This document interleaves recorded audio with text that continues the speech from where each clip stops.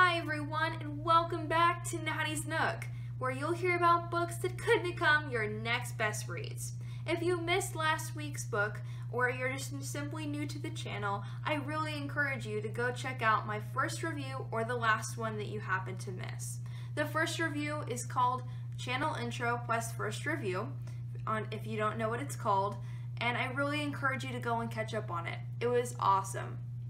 I also really encourage you to please stay updated because sometimes the plots could connect, the same author could be present, or they could just become your new favorite novel, and who wouldn't want that, especially for an avid reader like me. If you're not new to the channel and you're just waiting for this next review, sit back, relax, and enjoy the next look inside Natty's Nook.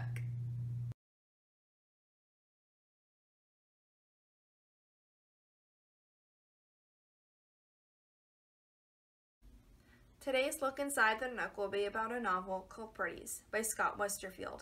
Now, just a reminder that this book is the second novel in a series called Uglies, and a pleading cry from me to please go and read Uglies before you read Pretties, because number one, the experience won't be the same, and number two, this book will just contain spoilers for Uglies, and I don't want to spoil the novel if I don't have to, because Uglies was a fantastic novel through and through.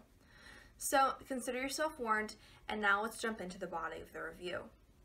This novel has a 3.85 star rating on Goodreads, and I think that's pretty well marked considering how the book was for me. So this book actually just picks off right where Uglies left off and doesn't miss a thing. So Uglies left off with Tally Youngblood saying, "I want to become pretty." Now, if you watched my last review, you would say, "Natty, come on. That's not really a change from Uglies, so do you expect the book to just be static all the way through?" And no, it's anything but static. To those that are asking this question, Tally Youngblood didn't always have the feeling that she wanted to become pretty. Yes, Uglies started off with Tally Youngblood only wanting to become pretty, but throughout most of the novel, her viewpoint changed to the fact that pretties have something with their minds that's just not normal. So her friend Shay enlightened her and said, "You know what? This isn't right.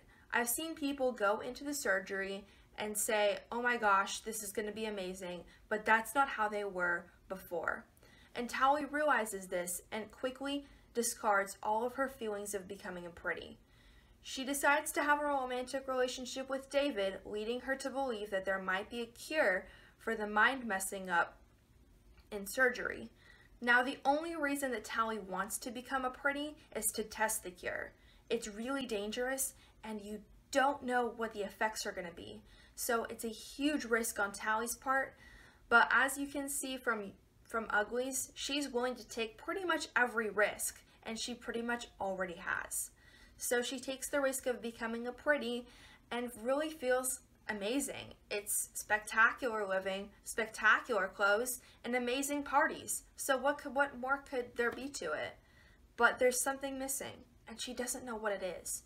So Tally has to ask herself, do I want to just find out what's missing and really find the purpose of my life? Or do I just want to stick here and feel like something's missing all the time and, I don't know, just stay a pretty like this?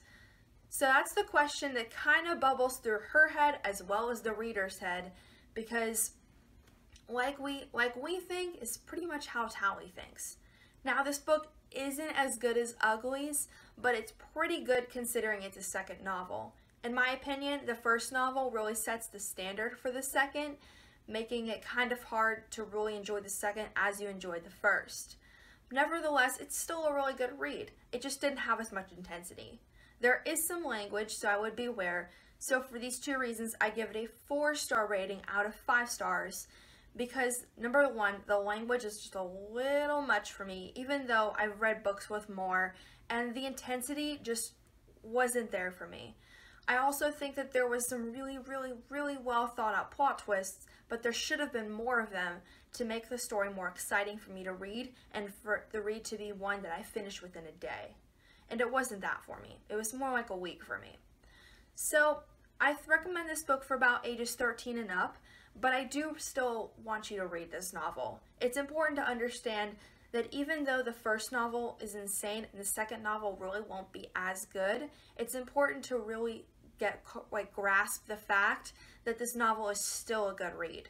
So I recommend this book who want more from Tally Youngblood and want a pretty big plot twister that will blow your mind.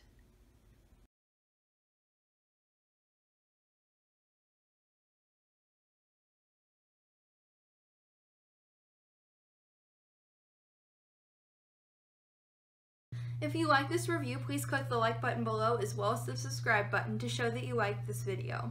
If you're interested in recommending a book, please refer to the details at the very end of the video for instructions. Stay tuned for the next look inside the Nook. Thanks for watching!